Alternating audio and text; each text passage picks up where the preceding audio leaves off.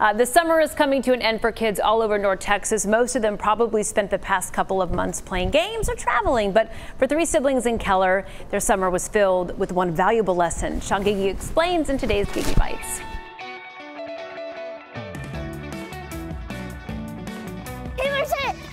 If you're a kid growing up in Keller, a day on the playground is the life. At least, that's what Stephanie Grant wanted her 3 children to understand the day she proposed something unique. They're very privileged kids. They have a lot. And so it was a priority for me to make sure that they know that not everybody has all of those things. Her idea? A shoe drive. And we're like, oh, that sounds so fun.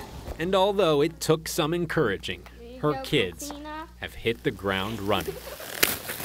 Over the past 2 months, they have collected, sorted, and bagged nearly 2,000 pairs of old shoes. Just anything, men's, women's. Along the way, they read stories about the people they were helping. We need to think about other people more than ourselves. And the more they learned, the more they walked in someone else's shoes. It would hurt me inside seeing other people being hurt. I'm honestly really selfish inside, probably even more selfish than these two. And every time I try to promise that I'll do better, I fail.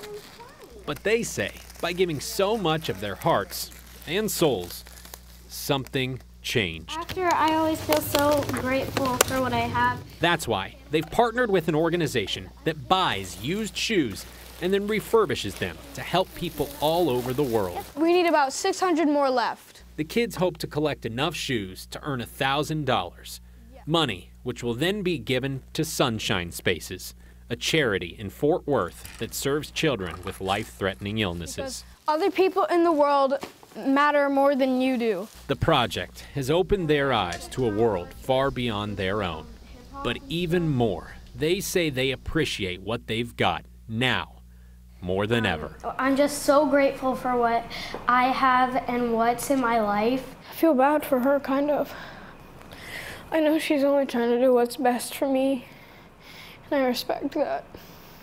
Sounds like they've collected a lot more than just shoes. Message received. That's good. In Keller. A lot of shoes over there, isn't it? I'm Sean Gigi. I mean, that's what I call an old soul right there, because they may be, 12, 10. They feel and think like they're in their 30s and 40s. Anytime we see one of those stories where you've got kids doing something good like that, it just makes me think, I need to be stepping up to the plate. These kids are showing us what's up. Be better, right?